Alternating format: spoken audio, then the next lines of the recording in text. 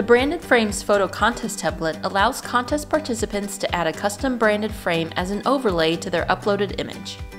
To set this template up, start by editing this logo and these icons. They're being displayed by this navbar widget.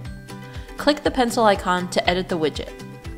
Click the pencil icon to edit the logo. Click the trash can icon to delete the image that's currently there, and the plus sign to open the Media Manager. When the Media Manager opens, upload or select your new image. If you like, update the URL it links to as well. You can also update the links to these social media icons.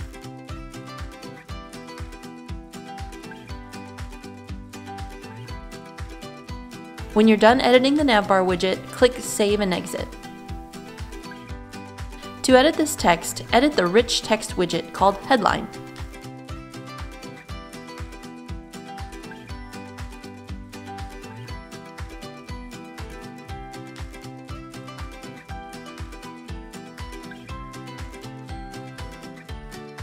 Edit this Enter text.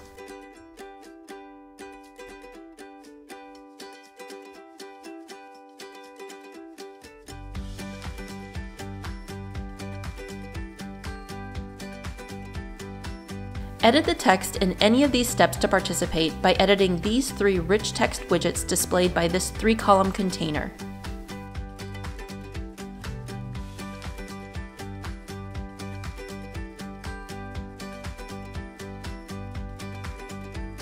To edit the entry form, click on the Edit Form icon to open the Form Designer. Here in the Form Designer, you can add, edit, and delete fields in your entry form. To edit a field, click on it, and the field settings will appear here on the right. For example, you can edit the field's label here.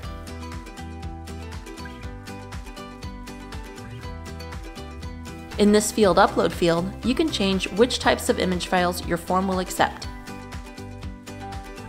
To configure how many times you'd like to allow each participant to enter in the form, click Entry Restrictions at the top. You can turn entry restrictions off or change the entry allowances. Set up an alert to get a notification when an entry is submitted in your form. When you're done editing your form, click Save and Exit. Next, open the image editor. Here, you can configure the ways in which your contest participants can edit their photo entry. By default, the image editor is set up to allow participants to flip and rotate their image. To upload custom frames, click the Frame option. There are 3 frames used in this template. To delete them, click the trash can icon. Next, click the plus sign icon to upload a new frame. You'll need to create frames outside of ShortStack. We recommend a minimum size of 400 by 400 pixels.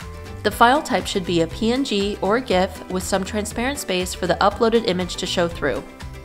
When you're done adding frames and configuring the image editor, click Save and Exit. The Entry Display widget is the widget that will display the entries submitted in the form.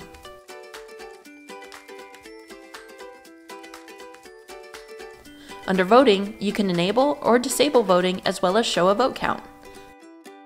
Click Restrictions to make any changes to how many times and how often you'd like to allow voters to vote, and also choose the method in which you'd like to restrict votes. Lastly, add some official rules to this rich text widget in the footer container.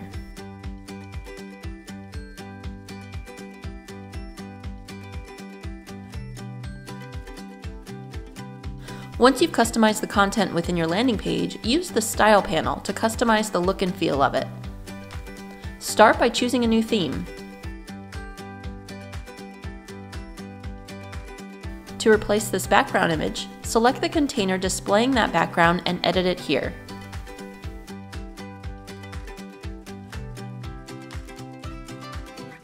Finish styling your campaign. When you're done styling your landing page, click Preview to test it out.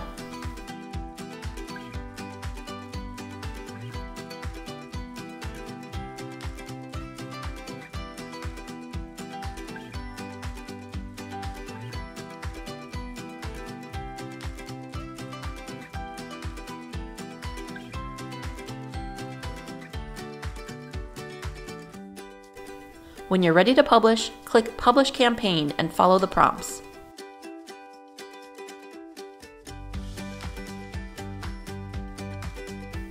As an option, customize the URL.